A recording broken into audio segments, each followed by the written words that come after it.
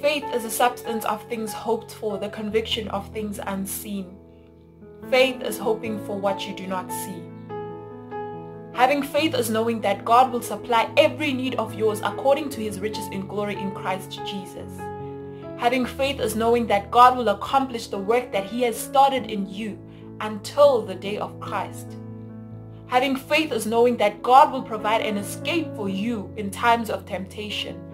Having faith is knowing that Jesus will bring you through every storm and he will give you peace that surpasses all understanding.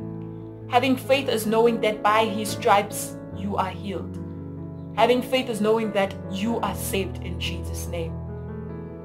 Having faith is knowing that when all is lost, God will restore it 7 times.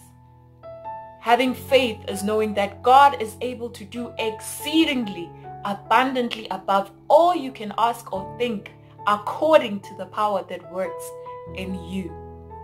Having faith is knowing that God is a promise keeper, for he placed his word above his name, and his word will not return to him empty without accomplishing the work that it has purposed for, and it will prosper.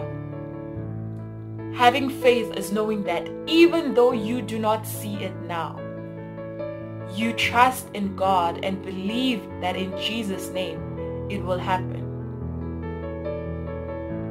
Faith as a mustard seed is better than no faith at all.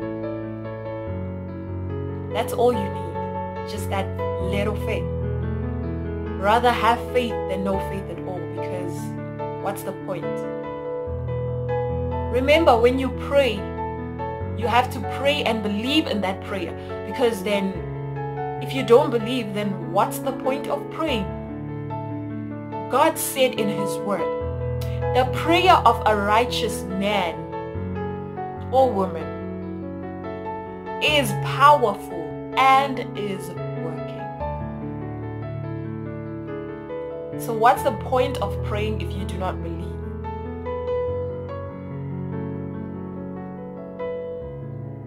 Prayer without faith amounts to nothing.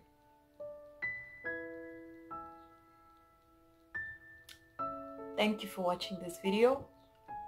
Stay blessed, stay true, and always remember that Jesus loves you.